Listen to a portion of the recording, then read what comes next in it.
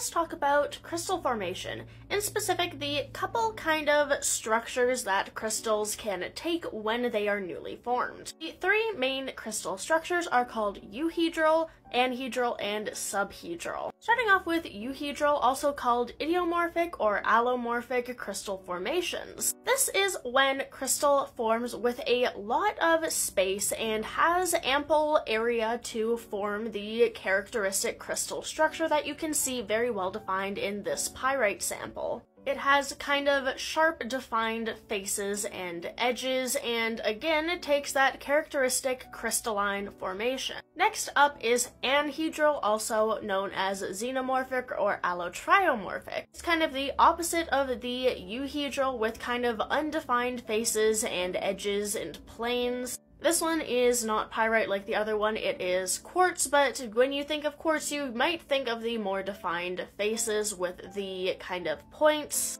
Like here is one of my quartz crystals with, you can see a little bit more defined faces with a bit more reflective surfaces. This one is, I think, it looks fully euhedral to me. Another example here is another one of my quartz crystals with, again, you can see that very shiny, defined face on here, and this is natural, this is not cut quartz. This happens when the crystal is grown in kind of more cramped quarters without the space to fully grow into the crystal structure. It has to compete with other forming crystals for space and ends up just becoming kind of cramped and undefined. And the final type of crystal formation is a subhedral. It's kind of like a mix of the two, honestly. This one, again, is pyrite. You can see there's structures of both euhedral and anhedral. There's some defined faces, like up here and here, but there's also just kind of a squished amalgamation of crystals contained within the same rock. This happens when there's some space for the crystals to form, but not enough that you get those very well-defined euhedral spaces. You get some, but you also get some kind of squished amalgamation. Now, obviously, there's other factors that affect the formation of crystals, things like temperature and pressure and other outside factors. So this isn't like a